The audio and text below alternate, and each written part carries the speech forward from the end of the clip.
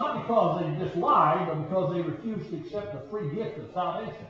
You see, when you die and go to hell, it's not going to be God's fault because He offers you the gift of eternal life. Amen. The Bible says that Jesus died on that cross 2,000 years ago. The wages of sin is death, but the gift of God is eternal life. Now suppose I was going to give you this piece of fluorescent chalk. I said, here, it's a free gift. He said, yeah, but it's in the Bible. That's right. You take the Bible, get the chalk. The Bible says the wages of sin is death. That's what I deserve, to go to the lake of fire. But the gift of God is eternal life. Where is that eternal life? The gift of God is eternal life in Jesus Christ our Lord. You see, when I accept Jesus, I get eternal life. And when you reject Jesus, you get eternal death. You get eternal death.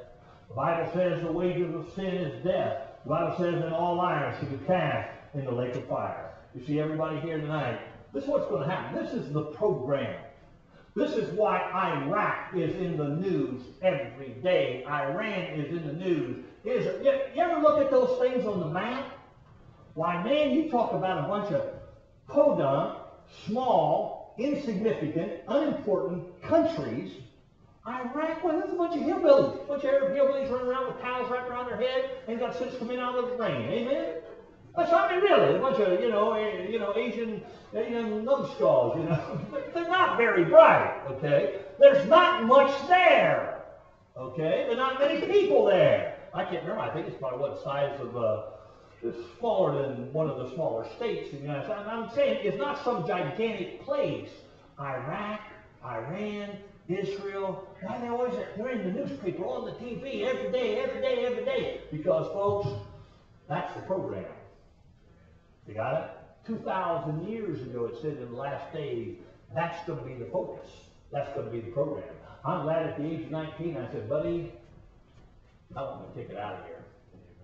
I ain't staying around here for the nuclear bombs, and I sure ain't going to stay here and watch this whole place go to smoke and burn in a lake of fire for all eternity. Do you know that hell,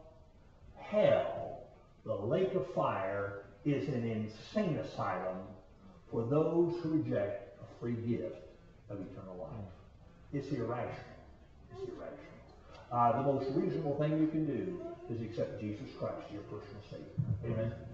Let's pray. Every head bowed, every eye closed. Father, thank you now for your goodness. We thank you for this opportunity to open the Bible. Help us to understand these things. We look at these historic facts. World War I was prepare the land. World War II was prepare the people. And that verse was literally, historically fulfilled. That's not anybody's opinion. That's not anybody's interpretation. That's a historic fact. In 1948, for the first time in the history of the world, that a country that had ever been repossessed went back to their homeland and set up the country just like it was. Lord, I pray there's somebody here tonight that's not saved.